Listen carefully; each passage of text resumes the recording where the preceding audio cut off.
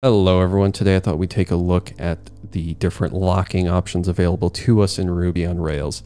This is going to be a way for you to ensure your data integrity if you're working with multiple threads, I guess is the best way to look at it, or if you have like users that are, sharing the same resource where you need some form of data integrity checking. So a good example, well, I guess a contrived example might be, let's say you have a set of articles, you track the view counter on those articles, and you, for some reason, value that view counter more than your own life. You might want to ensure that the view counter is properly incremented. But if you have two people that visit this page at the same time, they might both have the same copy of the view counter. One person might increment the view counter and save it, then the other person increments their copy of the view counter and saves it. But their copy was taken before the other person saved theirs. So you're stuck with two people incrementing the view counter from 0 to 1 instead of the first person incrementing it from 0 to 1 and then the second person incrementing it from 1 to 2. So again, pretty contrived in that case, but there's situations where you definitely don't want, things to be overwritten, transactions that aren't database related, maybe like monetary transactions. You want to make sure that you're locking for those. And the way that the locks work are, once the lock is over, the next person who is waiting can then go. Unless you specify a specific flag, which is like a no wait flag, then you can force it to just fail. So we'll take a look at that. So to get started, we're going to do a Rails new video, and we'll pass in a -d of postgresql. This is just because I think the flags for the database are going to be database specific, and there's really no point in focusing on like the SQLite database aspect if we're just going to be using Postgres in production, right? So cd into our video, we'll generate two models. We'll say Rails G model. First one we'll call post. The post will have a title. It'll have some views of type integer. Then we can go ahead and we can run that. The second one will be a Rails G model of, we'll call it an article. Each article will have a title, some views of type integer, and then they'll also have another field. And this is where the optimistic locking comes in. So the basic idea is, with optimistic locking, you aren't expecting to have as many collisions as you do with pessimistic locking. So the way to look at it is optimistic locking, you're kind of going, it'll be fine, it's not that big of a deal. In that case, what you can do is you can just say, if there's a collision, if two people try to update the same resource, we're just going to throw an error. And the way we can check that is we can create a field for our, or in our database, we'll call it lock_version. It'll be of type integer. And I forgot to do it, but what we'll do is we'll just open this up in VS Code. We can then say that the lock version has a default value. I'll come over here. It has a default value of 0. So we come into our migrate, we come down here, we do a default of 0. So that's how we handle that. Now we can do a Rails DB:drop because I have a video database from some other video we did. We can then do a Rails DB:prepare to do our create and our migrate. And at this point, we can go ahead and test this. So we'll close out of here. We'll come over to the side panel. We'll come into the test directory, the models directory, and the post test. And then in here, we can get started. So really all we want to do is create a setup method in here. The setup method will just do a post.destroyAll. And then after that, we can do a test where we can say, can create a post, just like that. We'll do a do. We can then run this and we can assert that we can save the post. We can then come into our console. We can do a Rails test. We can test the test/models directory, which will run everything in the posts, and it'll run everything in the articles directory. Now, what we're running into here is an unknown attribute body because GitHub Copilot thought that it would be helpful to autocomplete that. So we'll just do a title, and let's actually do a views of 0. We'll just initialize it with 0 views. Let me clear this console. We'll run another Rails test, and that comes back with a green dot, which means it worked. Now I do have the mini test extension here, which means I can just run these in my VS Code, which is pretty neat as well. So that's our first test. Now let's do something that fails. So we're going to operate under the assumption that we have two users. They're visiting two different pages, and they managed to bork something up. So we'll say the view counter is incremented twice, and then we'll just do a do block.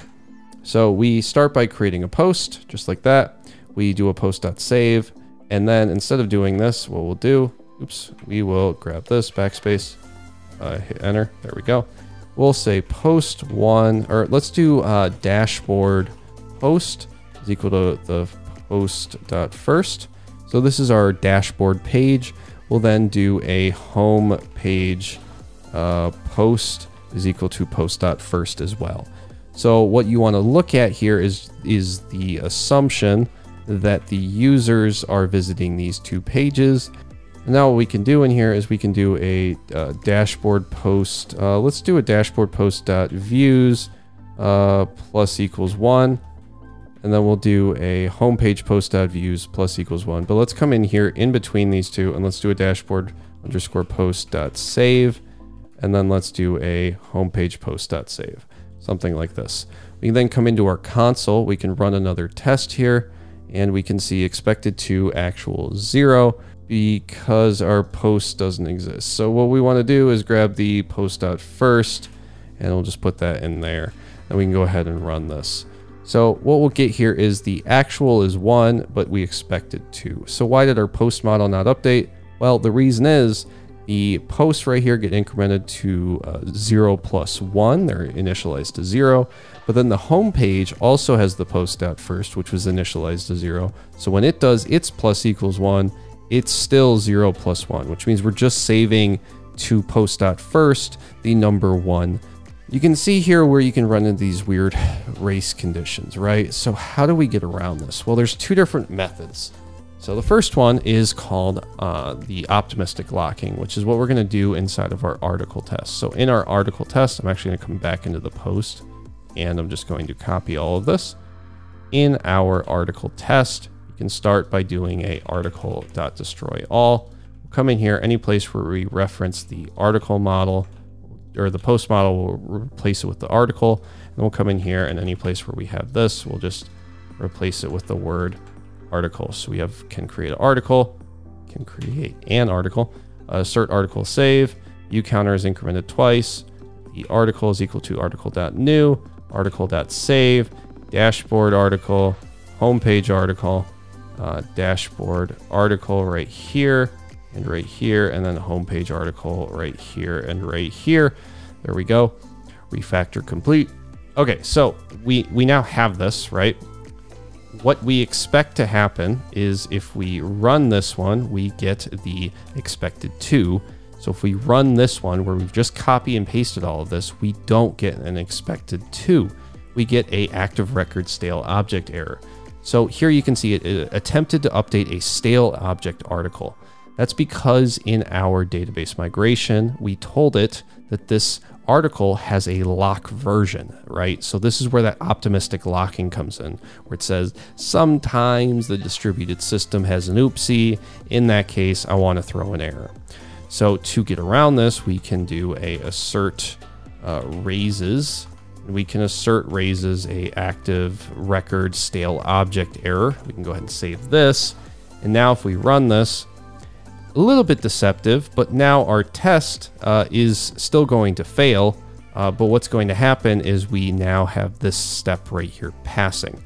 So we get an error, which doesn't cause us to fail, but it kind of does cause us to fail. And the reason is we can't really assert that this raises this error when we should be handling this error. So how could we handle it? Well, let's say in an actual application, you don't expect to get a lot of these, but what you can do is you can say something like, every once in a blue moon, we might get an error here. In that case, we can rescue the stale object error by reloading the object. So we can come into here and we can do a begin. We can grab this, tab this over. We can then do a rescue active record stale object error. homepage reload, homepage article.save, and now we can try this again. You can go ahead and run this code. Oops, we then need to grab our homepage article and do our +=1, and then we can try this again. So there we go. So now when we get down here, we're actually getting 2 views. So this is the first option. It's called optimistic because you're being optimistic about this not happening all the time, but it's not exactly the cleanest solution. So what's the other option? Well, the other option is to come over here, and instead of doing whatever we just did, we can just come in here and we can do a home_page_post dot lock. And then you have 2 options. You can either do a lock, or with Rails 7, I think you can do a lock with. Then we can do a do block. We can do an end block right here, tab this over.